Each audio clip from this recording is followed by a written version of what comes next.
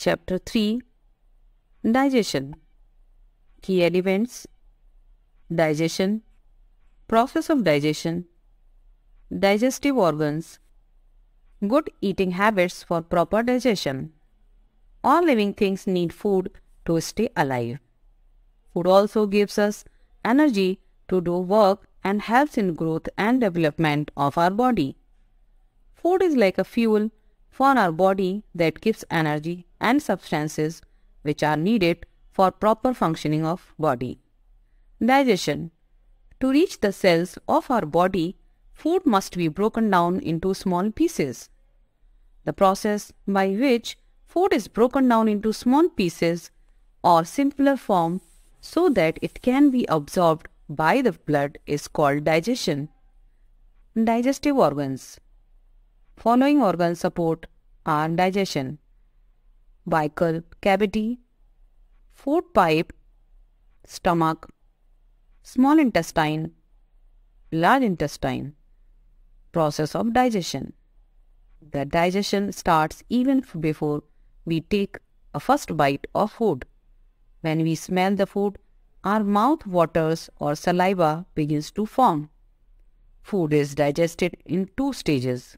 The first stage involves the soft mass of chewed food that moves along the alimentary tract.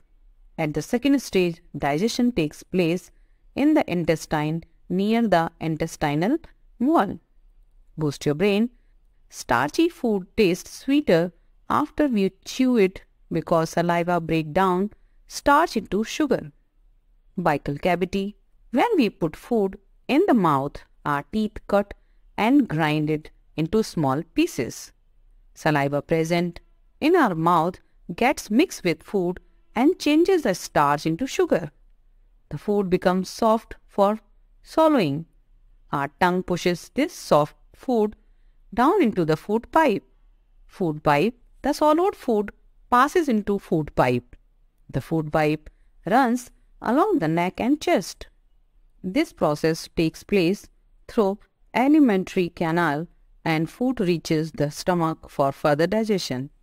Stomach. Our stomach is a muscular bag. Its inner lining secretes various digestive juices which help in digestion. The stomach muscles mix the food with digestive juices. These digestive juices break down the proteins present in food into simpler form. Most of the food need further digestion and the liquid paste squirted down into the small intestine. Food pipe is approximately 25 cm long. Boost your brain. Our 90% of digestion takes place in the small intestine. Small intestine. Small intestine is about 7.5 meter long coiled tube-like structure.